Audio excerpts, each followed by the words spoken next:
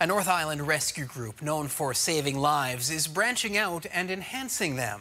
As CTV's Gord Kurbis reports, members of the Campbell River Search and Rescue Group helped a 94-year-old woman scratch an item off her bucket list. Now, how's that for height on that? Is this arm okay that high? The Campbell River senior is strapped in and getting ready to take a very special ride. Those guys approached the whole thing with grace and enthusiasm, and it was just a great experience. Members of the Campbell River Search and Rescue Team are taking 94-year-old Dorothy Goodwin to see the new Elk Falls suspension bridge. They're calling it Operation Get Granny to the Bridge. Going down the stairs we felt was a little bit tricky. We like to be safe and operate in a safe manner, so we set up some rope lines just in case anybody slipped, she wouldn't go too far.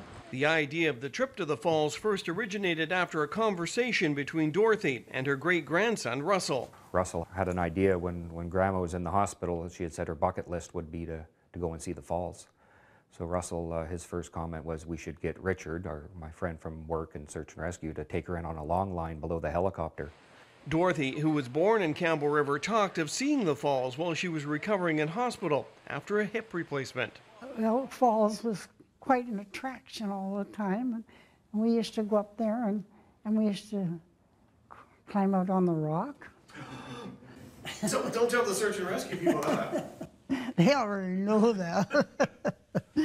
But the viewing this time would be through a much safer method, utilizing a piece of equipment called a trail rider. I was too interested in how they were doing it, and the ropes, and they would turn me around so I could look over and see it one side and then over the other, and it was great. Actually, it was something that's just wonderful.